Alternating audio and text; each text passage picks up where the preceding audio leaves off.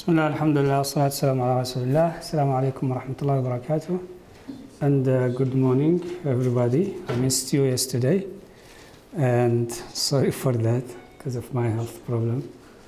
I mean for the moment, yeah. I have short memory. The topic I have is titled Political Ijtihad, Constitutionalization of Sharia as a case study. And I want to start with the problem of dealing with this issue at the beginning, because I think much of the discussion on the Sharia and Constitution is today about the status of Sharia in the Constitution. What should be the status of Sharia in the Constitution? Which means basically a few articles of constitutions need to talk about Sharia and specifically about Sharia as a source of law. And I think that is not the issue actually. The issue is not about the status of Sharia in the Constitution. It's about the status of the Constitution in Sharia itself. How the Constitution from the beginning to the end is compatible with Islamic teaching. It's not just about legal or 2 or 3 legal articles talking about Sharia as a source of law. So focusing on the status of Sharia in the Constitution as we have it today is a part of very minimalistic or minimalist view of Sharia that need to be revised, and we need to look at Sharia in a different light, I think. And this is led us to going back to the sources, Sharia in Quranic terminology. The word Sharia in this sense, or the word Sharia, is used in Quran only one time. And that is the verse 18 of Surah Al-Jathiyah.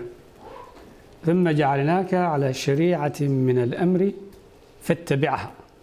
Yes, there are other use of the terms related to Sharia, like shir'a, like verb shara'a, but the word Sharia was used only one time in the Holy Quran, and that was in this verse of Surah Al-Jathiyah. ثم جعلناك على شريعة من الأمر فاتبعها. The translation according to Sheikh Abdullah Yusuf Ali, then we put thee on the right way of religion. So follow thou that way, and follow not the desires of those who know not. So Sharia in this verse is not law, it's much more than law. That's why Sheikh Abdullah translated it, and I think it was accurate translation, a way of religion. And actually there is a proof from the earliest interpretations of Quran that we have.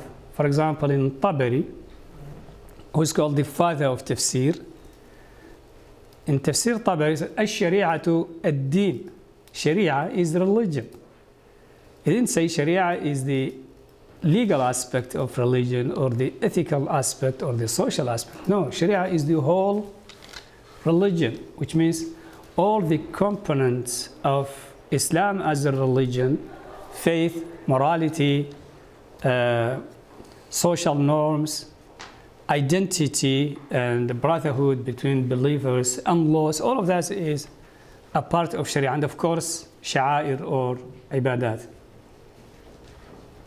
So what we need to do before we discuss today any debate about Sharia and the place of Sharia in this state, I think need to start with redefinition of Sharia and going back to the Quranic use of Sharia, not the technical, legal, narrow definition that is commonly used today. Even if we look in the Islamic intellectual history, we'll find that there are some scholars who used Sharia in this broad sense, or at least in a broader sense than what we have today. For example, Al-Ajurri, who died 360 Hijrah, which is about 960 or 950 in the Gregorian era. He wrote a book called Kitab al-Sharia, the book of Sharia. But this book has nothing to do with Islamic law or the legal aspect of Islam. The book of Sharia of Al-Ajurri is a book of politics and theology. It's talking about Khulafa al-Rashidin and how great they were and their policies, and talk about some theological issues related to al-qadar, to other things, but nothing about ahkam, nothing about the legal aspect in that book. You see example of how the term used to be used in early Islam in a different way than what we have today. Another example is Al-Raghib al-Asfahani, who died 400 Hijrah, and his book Al-Dhari'a ila Makarim al-Sharia is a book of ethics. And of course, he's not saying that Sharia is only ethics. In the introduction of the book, he himself said that he wrote a book about Ahkam al-Sharia, and now he's writing a book about Makarim al-Sharia, which means at least he still recognized that Sharia has moral aspect and the legal aspect. He already had a book on legal aspect, and he said, because I wrote a book on the legal aspect of Sharia, today I want to write another one on the moral or ethical aspect of Sharia, which is this one, Al-Dhari'a ila Makarim al-Sharia. Again, we still have at least a broader sense of Sharia than what we have today. So this is Sharia in the Quranic terminology. Based on this terminology, based on this broad sense of Sharia that we have in the Holy Quran and we have in early Islam, now we need to ask the question, which part of Sharia is disused or mu'attal? Which part of Sharia is not applied today in Muslim society? Some people will tell you, oh, all Sharia has no place in Muslim societies today, in Muslim countries today. That's not true. No, it's not really.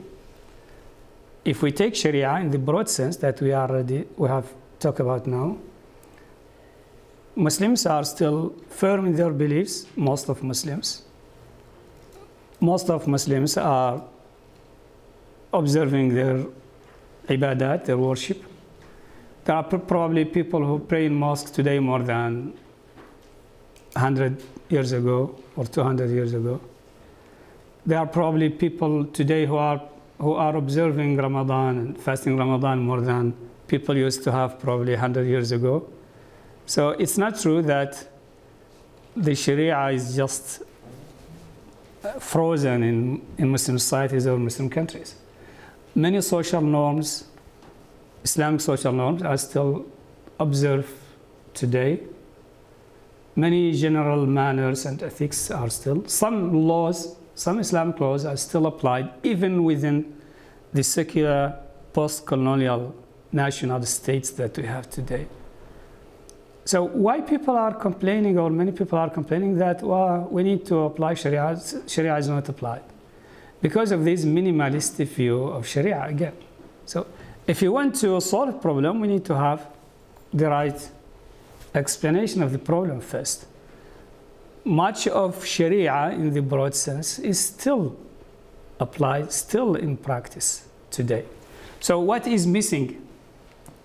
What are the disused components of Sharia? The most important, in my personal view at least, are the constitutional principles of Sharia. What I called previously in my last lecture, the core political values.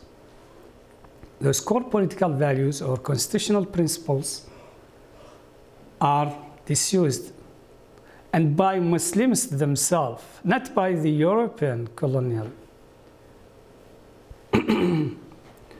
Muslims are the ones who stopped applying the Islamic constitutional principles a long time ago, in the mid of the first century of Islam, because of many circumstances that can be explained on a historical ground, but that is Muslims' work, not Western or colonization. And there are some aspects of Islamic law, especially penal law and commercial law, that are disused in Muslim countries today and replaced by European legislations. And part of it is because of lack of ijtihad. And much of fiqh become just, unfortunately, it was not up to date to deal with many challenges of Muslim society. It's not only also because of it, the European law is imposed by colonizers, it's because also of practical reason that unfortunately Muslim scholars didn't do their homework enough to provide answers. And therefore the void has to be filled with any kind of legislation available, including the legislation that was inherited from the colonizers.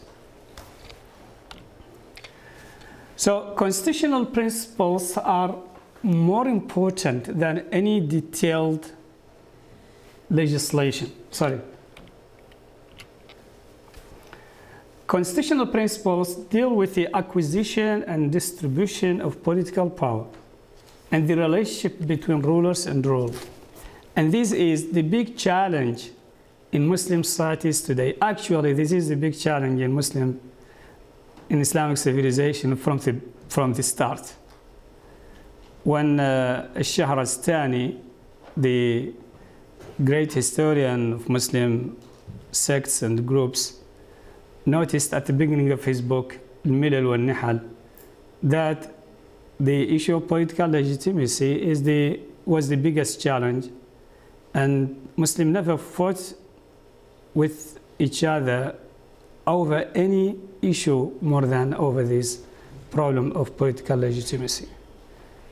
وأول خلاف في الأمة خلاف الإمامة وما سل سيف في الإسلام على قاعدة دينية مثل ما سل على الإمامة في كل زمان. So Muslims never use sword against each other and kill each other over any dispute more than over this dispute of political legitimacy and who has the right to rule. So constitutional principles of Sharia are what we need today to solve this chronic problem of acquisition and distribution of political power and the relationship between rulers and rules. Unfortunately, because of the defensive mode that Muslims have today dealing with Western culture, they are more attached to these details that has been frozen by colonizers more than about the chronic major problem that we have in our own history, which is the problem of political legitimacy. So before establishing Sharia as constitutional principles, there is no need for debate about detailed laws. There is no need to debate about laws if you don't have constitution. That is just putting the cart before the horse, as they said. So that's unfortunately what's happening today. And when people say, oh, we want tatbiq Sharia, we want application of Sharia, and they talk about it in detailed legal meaning, not on the constitutional principles of Sharia, which are much more important. And also they should have been precondition of any kind of legal application of Sharia. Again, all of this is because of this minimalist definition of Sharia. And I think I enjoy what Dr. Tariq said yesterday morning about this, the risk of reducing Sharia in the legal aspect. Yes, Sharia is not only the legal aspect, but the legal aspect also is a part of Sharia. I don't want also to go too far with some people who want to minimize the legal aspect until they end with making Islam just a moral system or a moral philosophy. no, Islam is not only a moral philosophy, there is a legal aspect of Islam. There is much needed ijtihad to do that. One of the major issues that we need in constitutionalizing Sharia today is distinction between morality and legality. The majority of Islamic teaching, and this is also mentioned by Dr. Tariq today, the majority of Islamic teaching falls within the space of morality, not the space of legality. And moral aspect of Sharia must be left for the individual conscience and to the social pressure at least, but not to the coercive heavy hand of the state. سلطة الضمير said in Arabic. سلطة الضمير not وليس سلطة الدولة. That's why in Islam there is a big difference between sin and crime. Every crime is a sin, but not every sin is a crime in the legal sense. So people can make sin, but without defining this as a legal crime. No, this is between them and Allah Azza wa Jalla, if He wants to forgive them or punish them. It's a day of judgment. Actually, according to Imam al-Haythami, the major sins in Islam, or kabair, are 70. But how many of them Islam provide penalty in this life? Very few. So this is an example of the difference between moral and the legal system. Unfortunately, some people who want application of Sharia are not able to separate between what is moral and what is legal. The state has no right to enforce morality except in a very limited way. Much of morality has to be left to people. For example, the state has no right to impose on people to pray or to fast or to go to Hajj. If the state tries that, that means just creating hypocrisy and using oppressive means. If a mutawwa come to me, or these religious police in some Muslim countries, and come, oh, close your store and go and pray. So there is a problem here, because am I praying for Allah or praying because I'm scared of this guy? So here there is a real risk of hypocrisy. And that's really, Allah Azza wa Jalla wants us to worship freely, out of conviction, not out of fear of the state. So excessive legislation of morality creates hypocrisy and deepens oppression within society.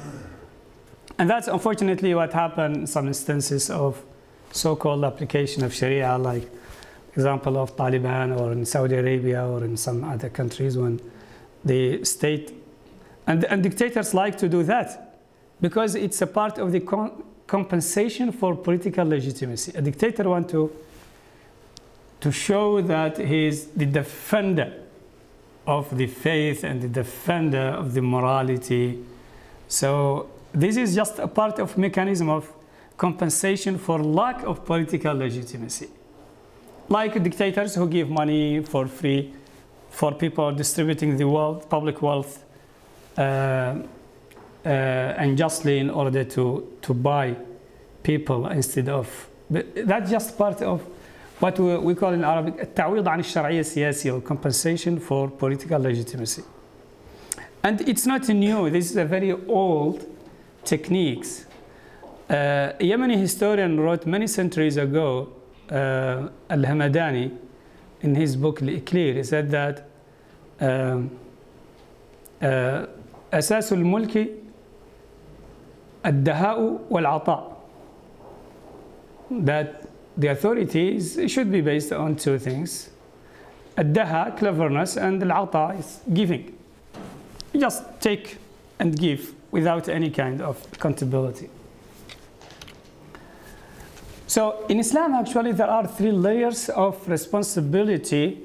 Dr. Mohammed Abdullah Draz explained this beautifully in his extraordinary book, the the morality of Quran, or in the English translation, the moral word of Quran, in the French original, La morale du Coran. Discourse al-Akhlaq fil Quran in the Arabic translation, he talks about 3 layers of responsibilities. ضمير الفرد وسلطة المجتمع وإكراه الدولة. ضمير الفرد, the first one is the conscience of the individual. And that's actually is what religion focuses on, especially Islam, is try to make people do take care of their responsibilities out of personal conviction, without pressure from the society and without coercion from the state. إن الذين يخشون ربهم بالغيب لهم مغفرة وأجر كبير. Okay, that's the first. The second is the pressure of the society, and that is a part of Islamic morality. Not coercion, but it's some sort of moral pressure. There are some people who don't fear Allah Azza wa Jal, but they fear, scandal, for example. They are concerned about their personal reputation, even if they don't care about God's punishment, but they care about their personal reputation. So that kind of social pressure is also a layer of this kind of the Islamic moral system. And then the last and the least is the coercion of the state, is when you have to use the state to enforce. To guarantee the sincerity of religion and the freedom of people, this order is very important. It has to be respected.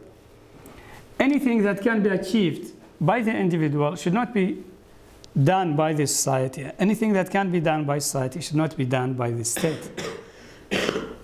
And this is very important in constitutions, because what we call today civil societies and all of this kind of intermediary organization between the individual and the state are very important, because they are doing this social function, or this social pressure and social function that cannot be done by the individual and should not be given to the state at the same time. But to constitutionalize Sharia, there is a need of more practical, I can say more pragmatic even, definition of Islamic law. We have to have more practical and more pragmatic definition of Islamic law. I talked 2 days ago about Islam presenting itself as a completion, not as a religion that will destroy the previous faith or a culture that will destroy the previous culture, and emphasizing the commonalities with others. I think that is a very important aspect of Islam that many Muslims are missing today because, again, of this defensive mode that we have. So we are almost falling in the trap of what Professor Tim Winter is calling the poverty of fanaticism, because we are too much obsessed with our identity. We reject very easily anything that is not ours. And this is not a good sign of health in any culture, by the way. Allah Azza wa Jalla tells us about some people of the book who said, they have no objection on Quran per se or Islam per se, but their problem is that this message was not sent to them. وَإِذَا قِيلَ لَهُمْ آمِنُوا بِمَا أَنزَلَ اللَّهُ قَالُوا نُؤْمِنُ بِمَا أُنزِلَ عَلَيْنَا وَيَكْفُرُونَ بِمَا وَرَاءَهُ. If they are told, believe on what has been sent by Allah Azza wa Jalla, what has been revealed by Allah Azza wa Jalla, they said, we will believe in what has been sent to us. It's about us. And that is the problem. So Muslims need to be careful about this us here versus them. We need to focus on the essence, moral essence of the idea, regardless of where this idea is coming from. We need more flexibility and openness. The leaders of Quraysh, some of them refused Islam, also on the same ground, that it's about me, it's not. They have no objection on the principle itself, They said, no, well, Prophet Muhammad didn't really deserve this great message. This message should have been sent to one of the leaders of our respected tribal leaders. وقالوا لولا نزل هذا القرآن على رجل من القريتين عظيم. This Quran should have been sent to one of the great men of the two cities. They mean Mecca or Taif. So they have no problem. If Quran was sent to Abu Sufyan, okay, they will accept it. The problem is not about the principle for them, it's about the person. So we need to be careful of that, I think. So we need to be more practical, more open, and we need more humility dealing with what we need and what we share with others. These lead to this idea of more practical and more pragmatic definition of Islamic law. I don't think an Islamic law has to be derived directly from the Islamic sacred text. No, any law that serves the community and does not contradict Islamic scripture should be seen as an Islamic law. And if we start from this, we'll solve 90% of the clash that we have today between what they call القانون الشرعي والقانون الوضعي, or the Islamic law and positive or positivist law.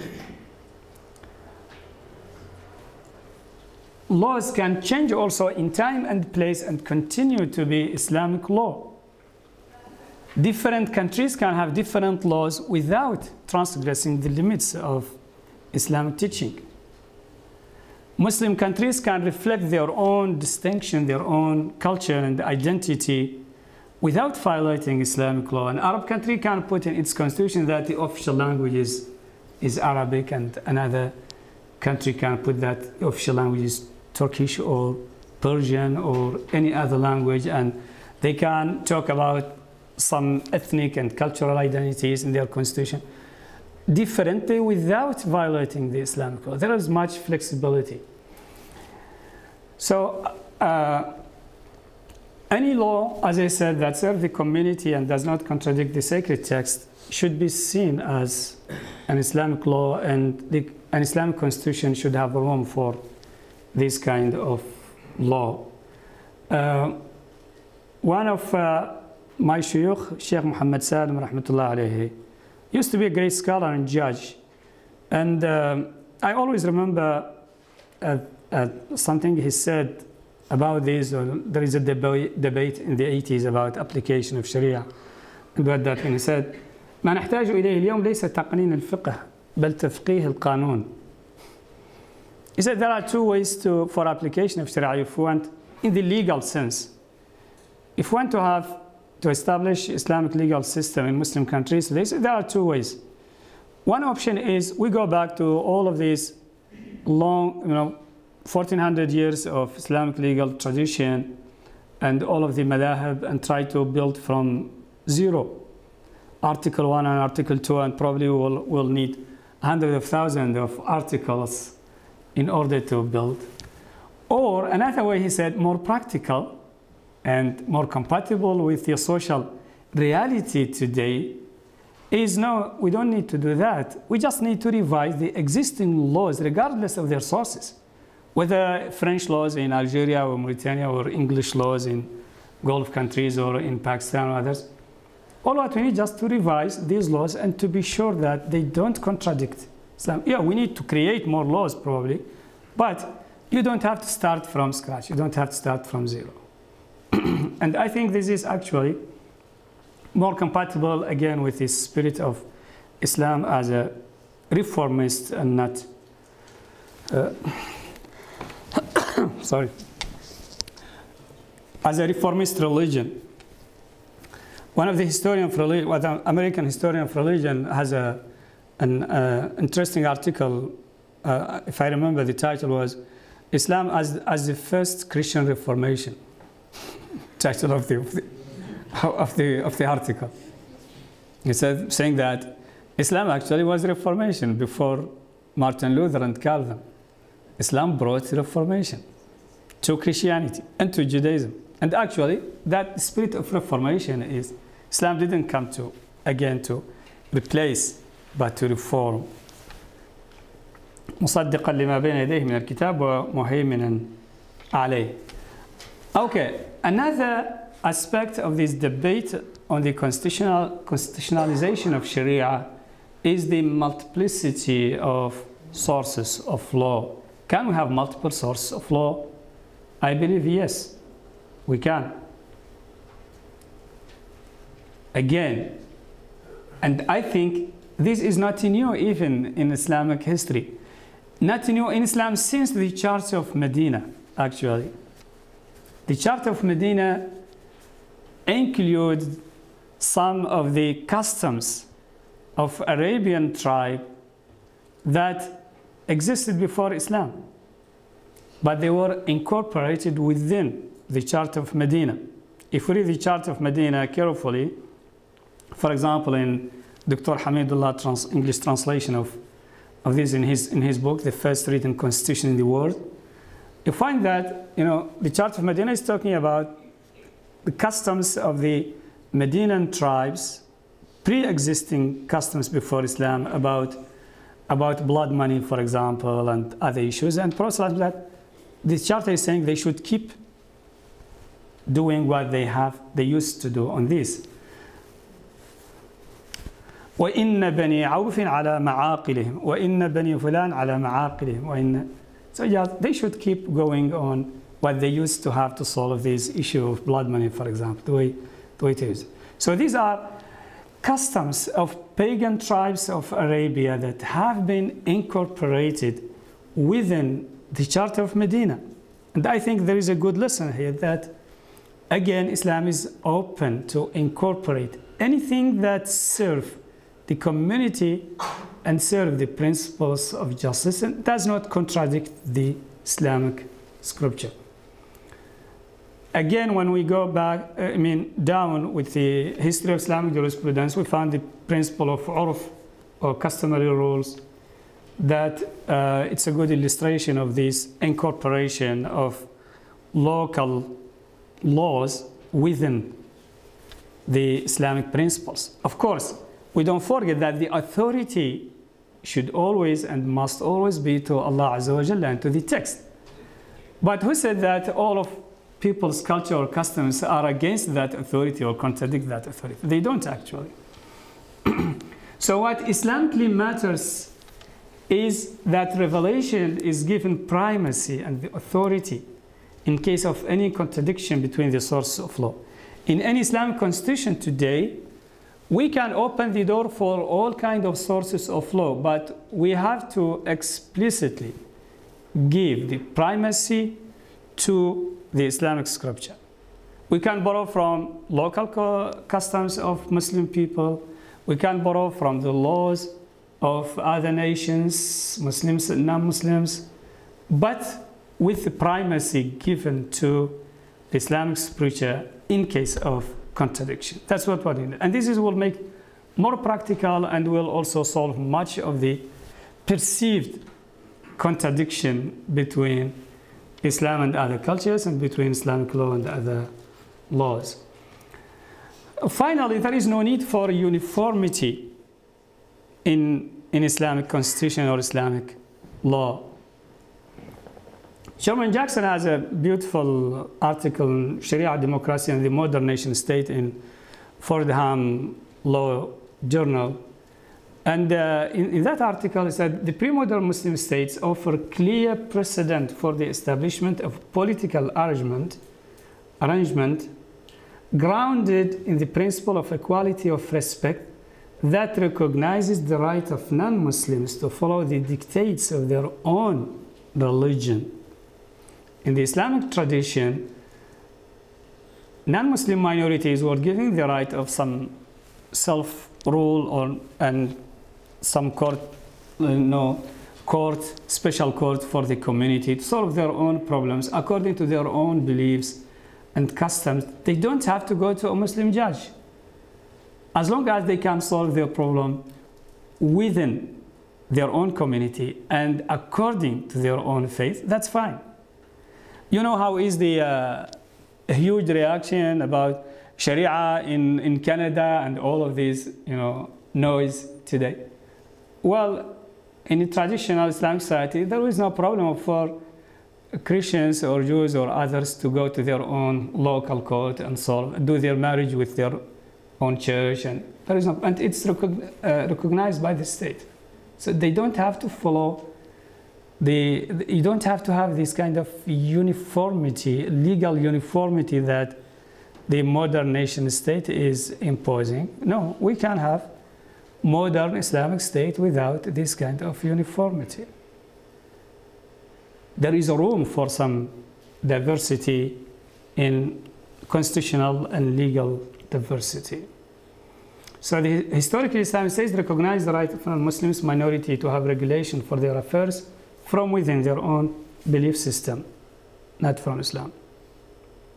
And these lead to very controversial and very difficult and painful solutions for some Muslim scholars, by the way. And Jackson mentioned one of them, which is a known case in the book of Ibn al-Qayyim, Ahkam Ahl al-Dhimma. There was Zoroastrian minorities historically in Muslim society. They used to be in Arabia in the time Prophet ﷺ said about them, according to Hadith in Bukhari, "Sunnu bihim sunnata ahl al-kitab," mean deal with them as you have dealt with people of the book. And then these minority continue. It's continue existing today, even today in Iran. These Zoroastrian minorities. Okay, in their tradition, they have no problem to marry their sisters, for example, or their mothers, at least in their old tradition. I don't know about today. And this was really a big problem for Muslim jurists. Should Islamic State allow this kind of marriage or not? I mean, it's against the basic principles of Islam.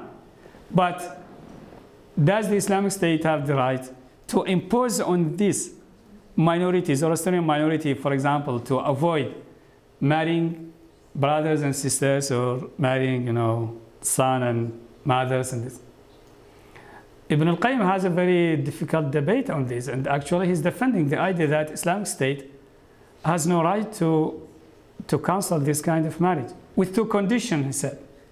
That they cannot do it as an Islamic court, they have to do it on their own.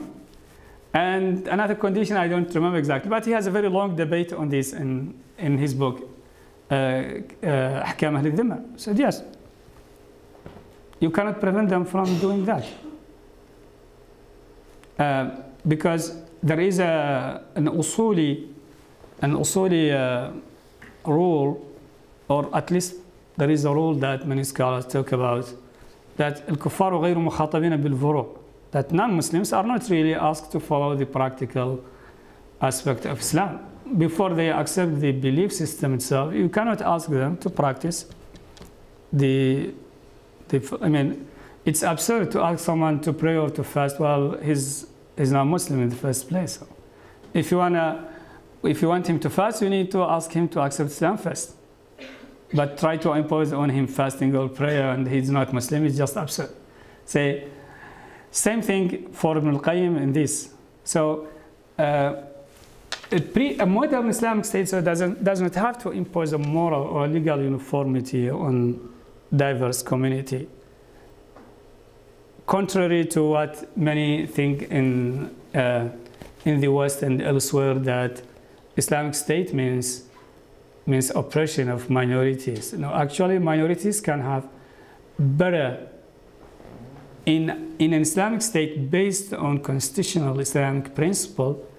Non-Muslim minorities can have more right than what Muslims have in Western countries today, because they will have the right they have recognition of their legal system or some sort of legal system within, that they can solve their own problem within their own culture according to their own belief. And Muslims are not allowed to do that, for example, in some aspect, even in the most liberal Western countries. Okay. Who has the interpretive authority in all of this? If you want to constitutionalize Sharia or legalize Sharia mean codify the Sharia, making it law. Who has the final word, the interpretive authority here, or sulta ta'wiliya? Here, I think we need to go back to the text again. All Islamic teachings related to public affairs are addressed to the community, not to the rulers. Addressed to the community. It's responsibility of the community to have the rulers first and to make the rulers follow those teaching.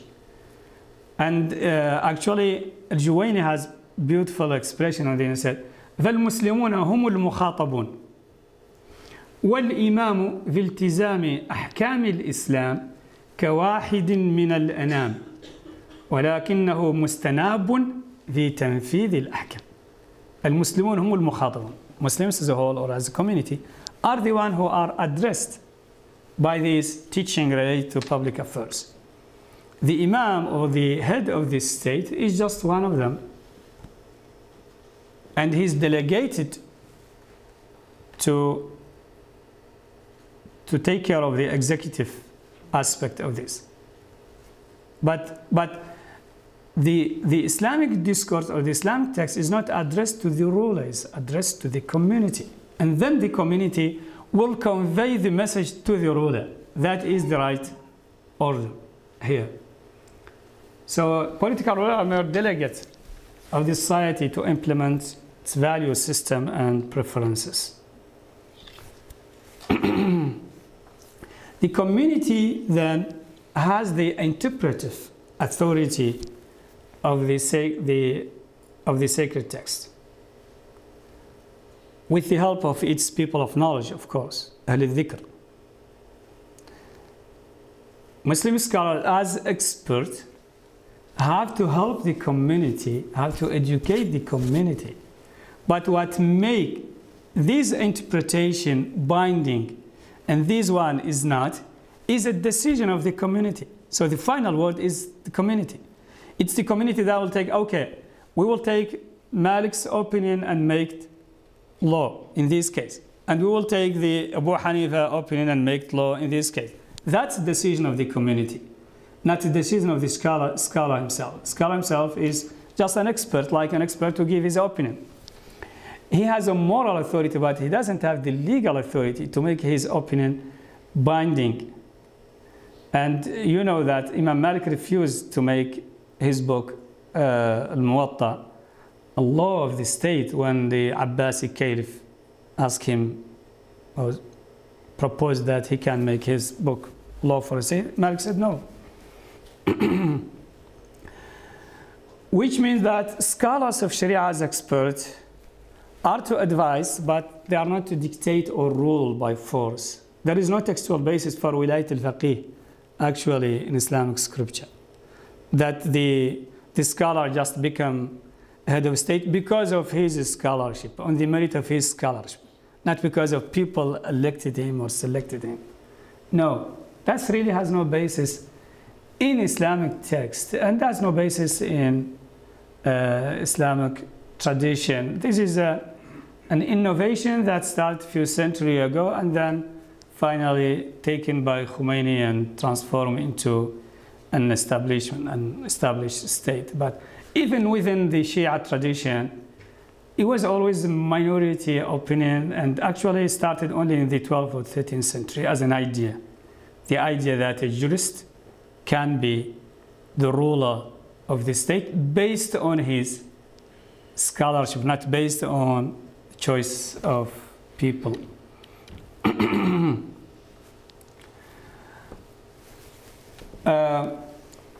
To constitutionalize Sharia, we have to take into account the context of time, space, feasibility, political conditions, etc.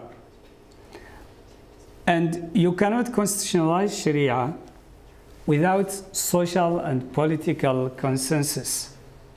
And what I mean by consensus here is satisfaction of the majority and the agreement between the main social actors, the main political players and social actors.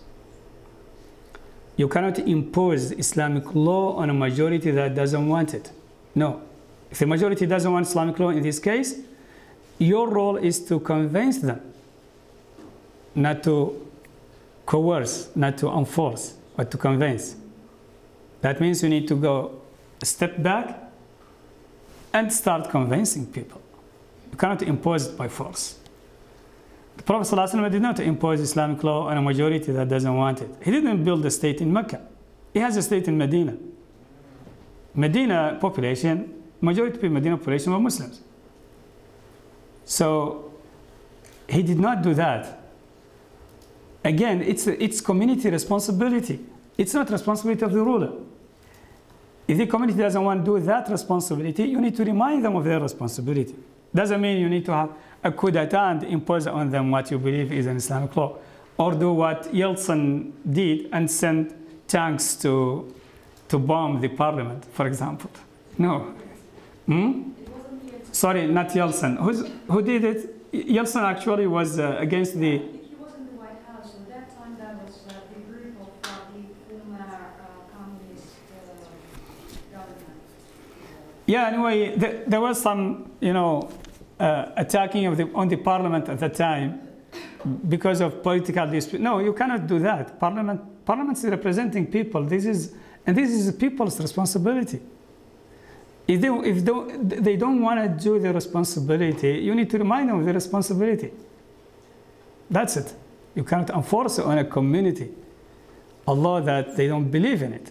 A real law, actually, that is a law that is coming from the heart people out of their conviction. So that's why the majority will be law-binding. They will respect the law because of that. Even the place of Islam in the constitutions can vary from country to country based on these applicability rules. For example, transitional moment, like time of revolution and post-revolutions, require some more consensus, actually, require more caution and more prudence in introducing Islamic principles in the constitutional laws, because you are building foundations first. Some Islamists are hasty and they want to jump to conclusion. They want to implement, they want to introduce Islamic laws or Islamic constitution without gaining the trust of people or the majority of people, or without convincing the main social and political player. I think that is wrong. That's not wise. The Prophet ﷺ was not sent only with principle, but also with wisdom. Wisdom, kitab wal hikmah. He was sent with the book and the wisdom, al kitab wal hikmah, which means principle and the implementation of the principle.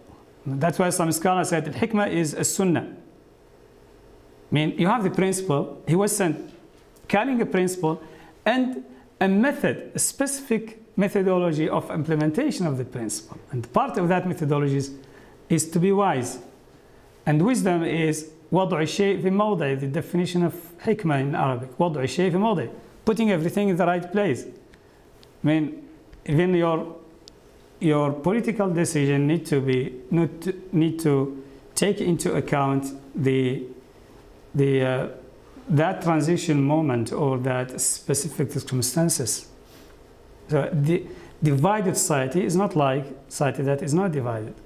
Time of transition is not like normal time. There are many things that need to be taken into account. So sometimes graduation and delay for the maturity of the social context is very important, legitimate. Sometimes even finally you can use what they call in diplomacy constructive ambiguity in order to build consensus on the long term. Let's say, for example, there was a long debate about Sharia in the Tunisian constitution in the last few years, and I was following this debate. And Nahda party was talking about, at the beginning, we need explicit text about Sharia as a source of law, or the source of law, or the major source of law. There are many options.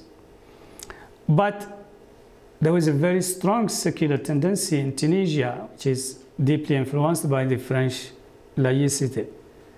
And the time is time, it's a moment of transition. You just get out of dictatorship. You don't want any kind of shaky situation that might open the door for military rule again or oppressive state. So they accepted some kind of this constructive ambiguity that, let's say that Islam is the state religion. This is a very open for interpretation. If the social situation is mature for implementation of Islamic law, you can interpret this.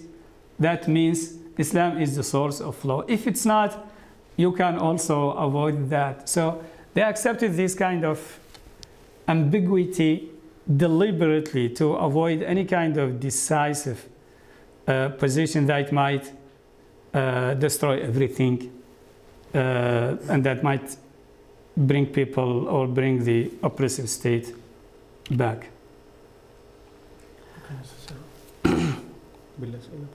Okay, no problem. I will say a few words on the secularism or separation of state and religion because constitutionalization of Sharia cannot be done unless we have some kind of consensus on this issue of relation between state and religion. I think there are three kinds of course, secularism is known, but there are, of course, different types of secularism, especially what Olivier will talk about, the two types of secularism, what he called the Anglo-Saxon soft secularism and the French hard secularism. And there are different also type of practical secularism, like the Ahmed Goro in his beautiful book on the secularism in Turkey, US, and France. He gave a very good illustration of the different practices of secularism. For example, Turkey is officially a secular state, but actually it's building mosque every day. It's appointing imams, not only in Turkey, but maybe even in Germany or in other places. Their understanding of secularism is not necessarily the same as in France, definitely is not. Even the US is not the same, because the story of faith-based community that George Bush talked about in order to allocate some money for his social base, which is religious based in the Christian fundamentalism of the South in the US, etc. So I believe there are three kinds of separation between state and religion. Institutional separation that prevent rulers from misusing religion and guarantees freedom of conscience for all. I think this is beneficial for both. For example, neutrality of the mosque in politics. I think that is very legitimate. I don't want the imam of the mosque to be in an election campaign saying, guys, go ahead and you have to vote for so and so. That's really, it's problematic. I think there is needs some sort of neutrality of the mosque as an institution. Politically, if the imam wants to be candidate, he just needs to resign and go and do politics. That's fine. There is a need for some place for consensus. We can fight each other on TV, but we cannot fight each other inside the mosque.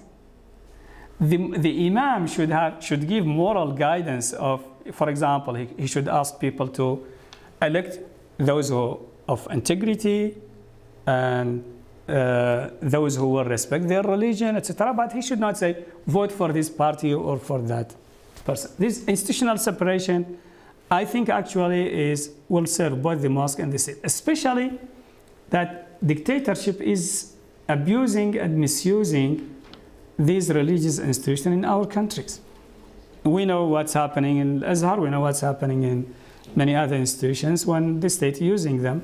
And my friend Mu'taz will give you some funny example probably on how the state is using the religious institution. Ideological separation that chases religion away from public life is impossible in Muslim countries, and it's pure coercion. You cannot prevent religious people from contributing to politics, or preventing Islamic parties from competing according to the rules of the Constitution. You cannot do that, and if you try to do that, I think that's just coercion. That will be against any spirit of freedom or democracy. And legal separation that ignores the centrality of Islamic laws for the state also is meaningless. Laws are part of Islam. They have been part from the beginning of Islam. Yes, law is not the most important component of Islam. It's not everything in Islam. Actually, most of the ruling Islam are moral more than legal, but still, the legal aspect of Islam is there, and it has to be a part of any Islamic democracy.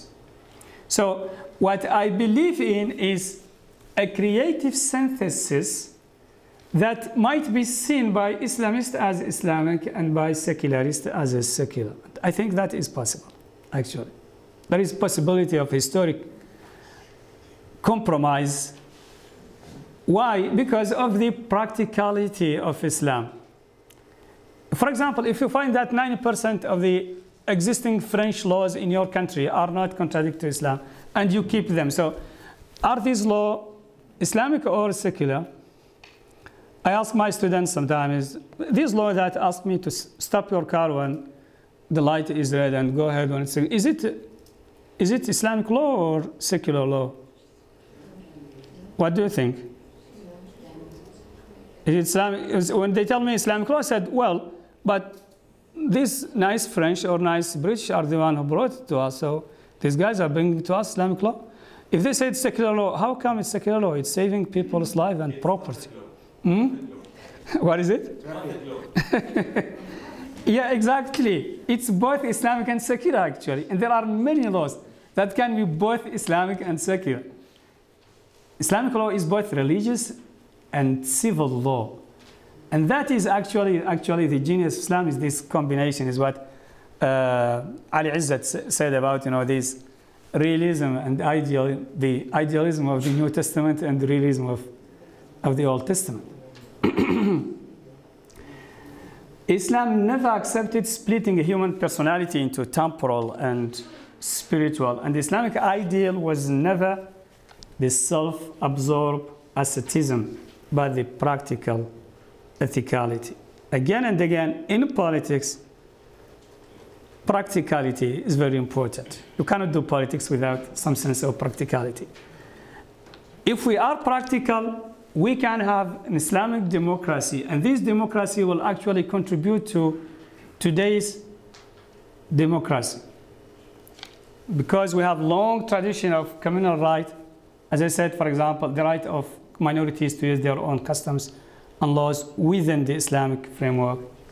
More room for ethical and legal diversity in Islamic democracy, and more integration for human life, and more reconciliation between religion and the state. There are many things that Islamic democracy can contribute to today's world. Wallahu ta'ala alam. Assalamu alaikum wa rahmatullahi wa barakatuh. Thank you very much for the difficult questions. Well, I agree with Islamists who want to have explicitly in the Constitution Islam as a source of law, or the main source of law. If that's Islam or Sharia. I'm using Islam and Sharia here interchangeably. Actually, that's what I believe should be the case. But if that is practically not possible, or again the social context is not mature, or political situation is in a risky and shaky transition, I don't mind delay and compromise on this, because there is big difference between a political philosopher and a politician. Yeah, political philosopher doesn't have to compromise, but if you are a politician, you want to do the best within the circumstances. That's your obligation. Do the best within the circumstances. Actually, لا يكلف الله نفسا إلا وسعها. If الاجتهاد is بذل الوسع, that's exactly what you have to do. Just do the best, work on the rest. And there is a beautiful rule on في الأصول إذا تعذر الواجب انتقل الخطاب إلى تحقيق وسائله. إذا تعذر الواجب انتقل الخطاب الشرعي إلى تحقيق وسائله. If you cannot achieve what is an obligation today, that's fine, but you have to start from today working on preparing yourself to be able to tomorrow. So yeah, I'm willing to stop doing it today because I'm not able to or it's not wise, but doesn't mean that I go sleep. No, I mean I have to start preparing the ground to be able to do it tomorrow. The right of the community or the interpretive authority of the community, yes, the best way to do it today actually is through parliaments, but both parliament and also judges and scholars who guarantee the constitutionality of laws. And this is it's known today, you know, they have the Conseil d'État in France, they call it Conseil d'État, and you have the Supreme Court in the United States. For example, you know, in formulating laws, you need the opinion of the common people and you need the supervision of the expert at the same time. I mean, let the parliament legislate the way they want. That's fine. But there should be also a group of experts that will oversee and guarantee that this legislation doesn't violate the major principles, the main principles of the Constitution. Same thing can be done also for Sharia. You can let Parliament issue any kind of law they want, and you have a group of scholars, Muslim scholars and law scholars, who guarantee that any law doesn't contradict the basic tenets of Islam, and that should be clear in the Constitution itself. So there are a lot of mechanisms that we have today, and all what we need is to adopt this kind of techniques. Now, I cannot say adopt because Dr. Tariq will be upset with me, but I will say adopt. So. How can we evaluate the performance of Islamic, you know, organization? And I really have no idea on that. Is it possible to have an Islamic state with the globalization context? Yes, we can have it, but we'll do our best again.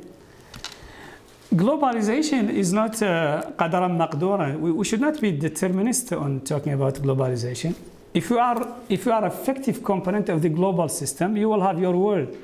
You know, I was discussing with some brothers in Istanbul 2 months ago on this, and they said, one of them was saying, okay, international law is a myth. It's something that European countries did for themselves. I told them, look, my friend, but what about China? China was not there when the international law was started.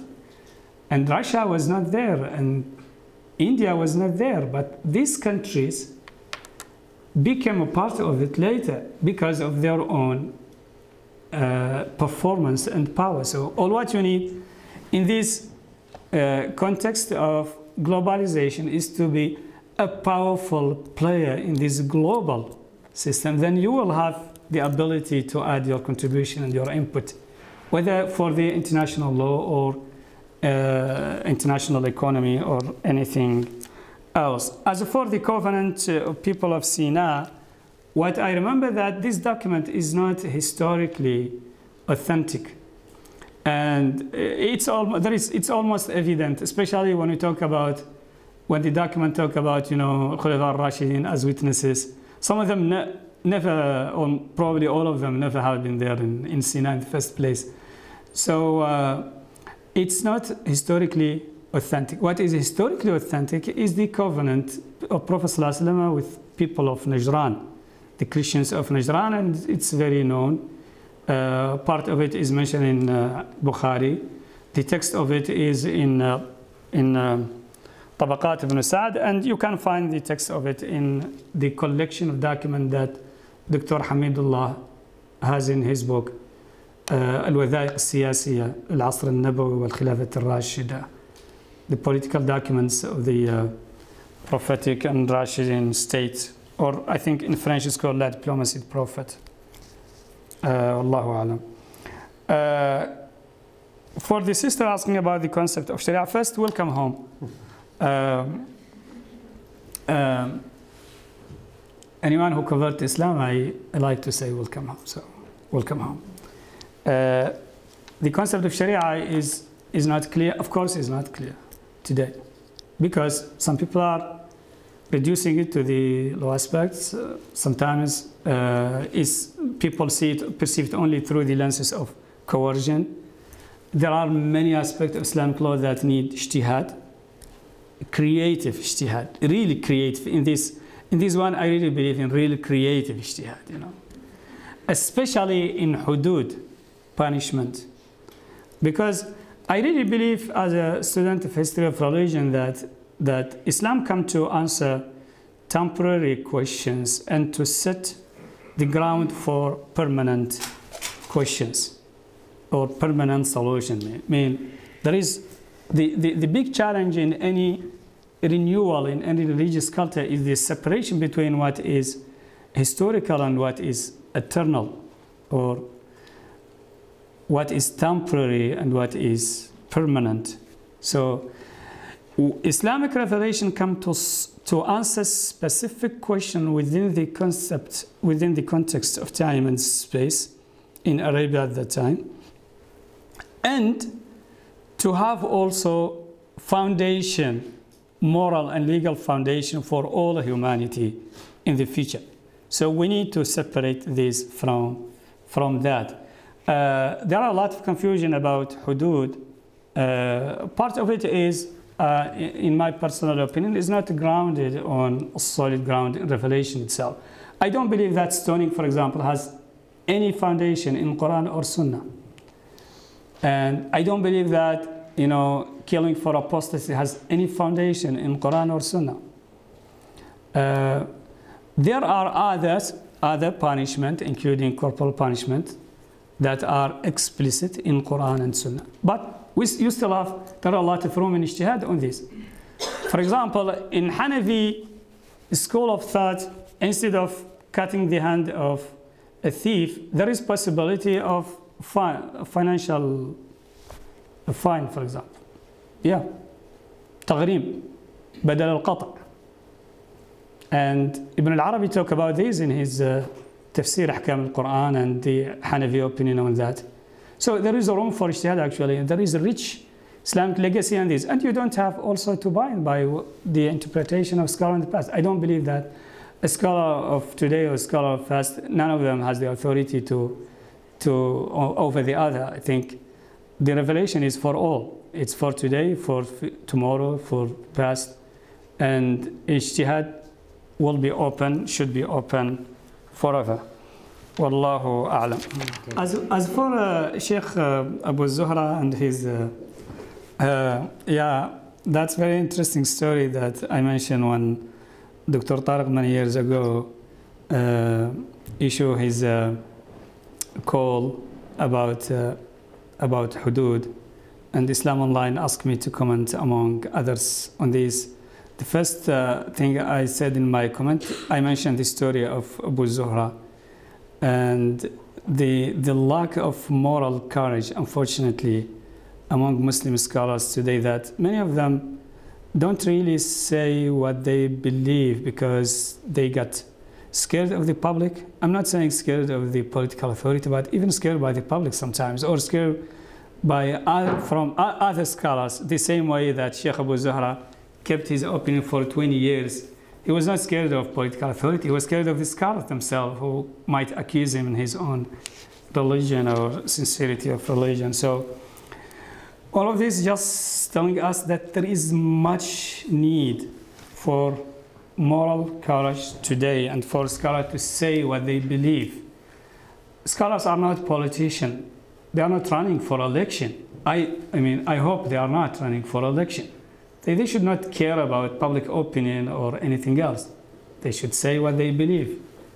That is the truth that has been revealed by Allah Azza wa Jal. Political education is very important, but there are two kinds of education, abstract and concrete. I think highly educated people like you can be educated through abstract ideas, but for much of the common people, the real education is learning through doing. And in political education specifically, people need to be given chance to practice and to make mistakes. So if you go to an election 5 times, then you will know how to respect others in the line and how to talk without, without shouting with a different person from the other political party, etc.